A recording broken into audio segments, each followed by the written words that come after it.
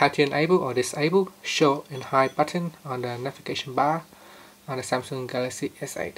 So you can see here on the navigation bar there is a small dot to the very left hand side. This dot basically allows the navigation bar to automatically hide or show. So if I tap on that button, I can control if the navigation bar will turn to automatically hide or not. So if I tap on the dot, this will make the navigation bar always stay on top.